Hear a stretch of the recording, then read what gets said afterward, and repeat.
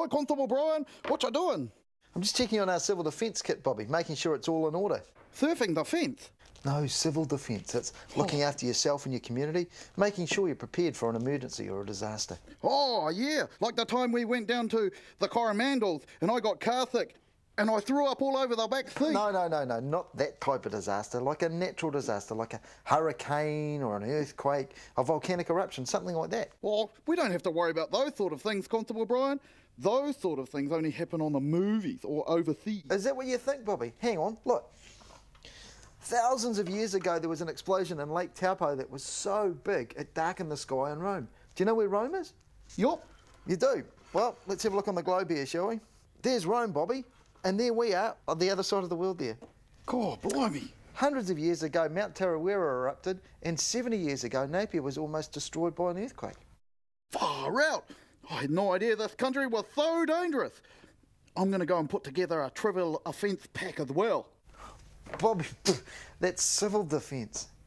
New Zealand's a very, very safe place to live, but it always pays to be prepared for an emergency or a disaster that may strike. It was pretty tough, Constable Bryan, but I was ruthless. I left out everything I didn't need and finally got my pack together.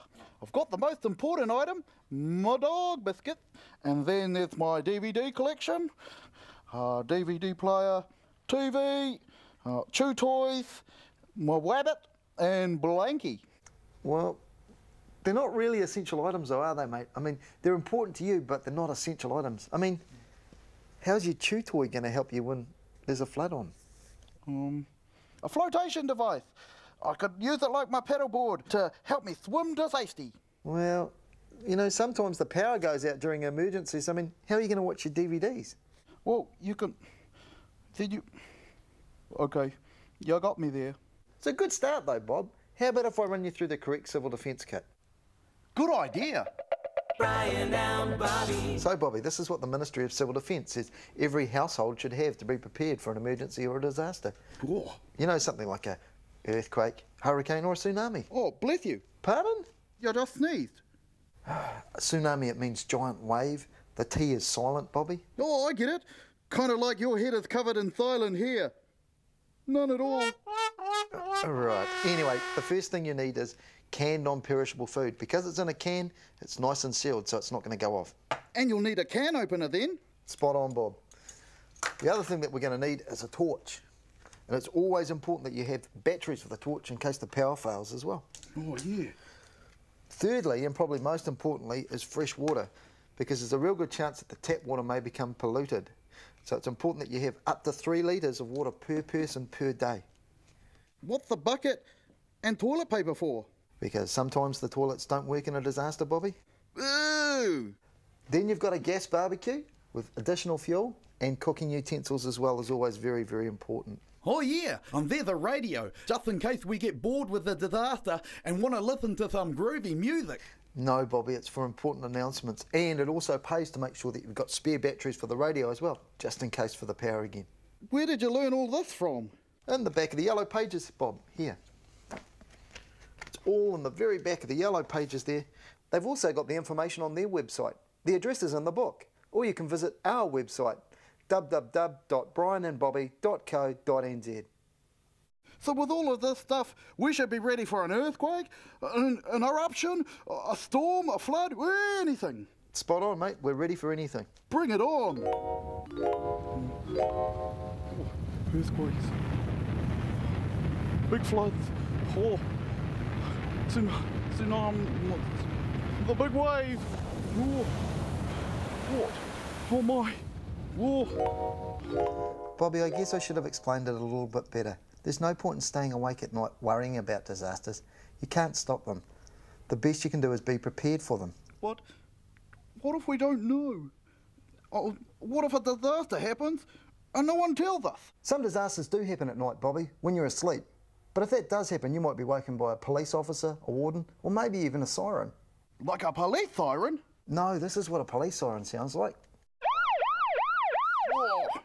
And this is an emergency siren. Oh. Well, that'll be hard to miss. But there must be something else we can do.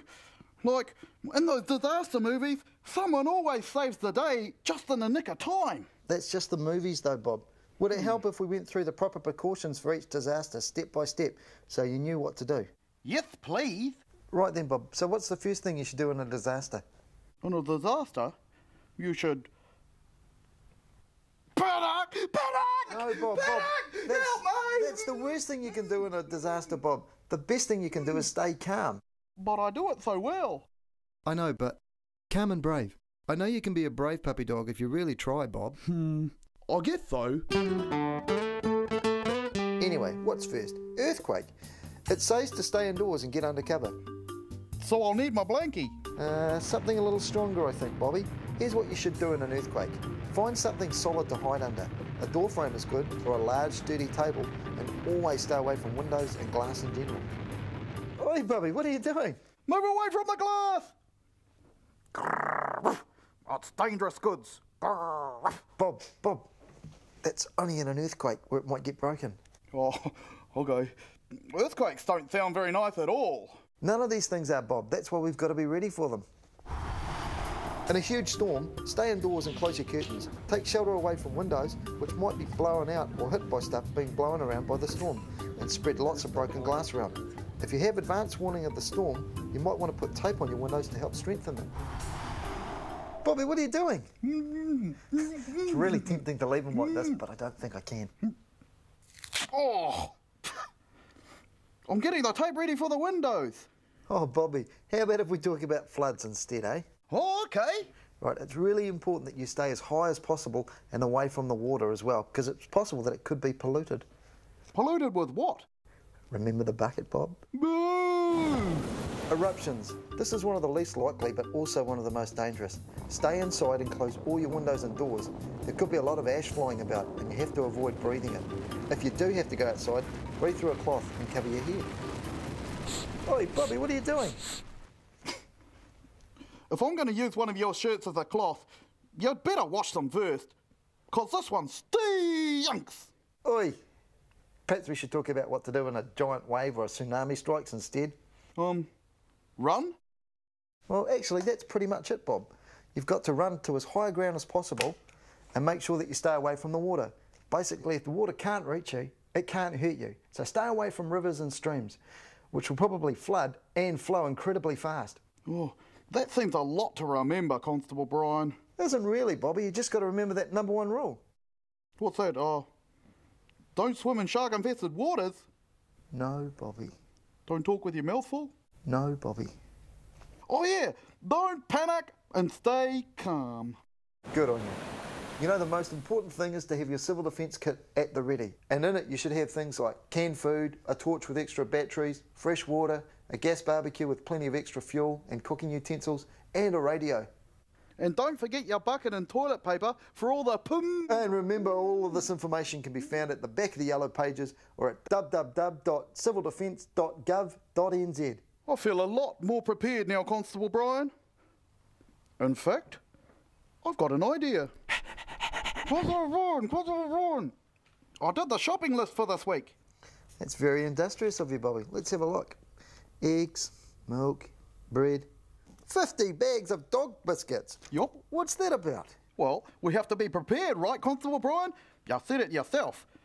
If a volcano erupts under the supermarket or something like that, we won't be able to get any for weeks. Right. So it looks like I'm off to go and do some shopping then, doesn't it? Yup, on your bike. See you next time. See you later. Hey, Bob. Do you know what a volcano is? What, Constable Bryan? It's a mountain with hiccups. Oh, stink one. For more information about this program and some fun things to do, visit us at www.bryanandbobby.co.nz. Make sure it's Bryan with a Y. What you doing? I'm just checking. Sorry, guys. Just making a mess. I'm just. Got it. Sorry. It's the light that the camera just goes.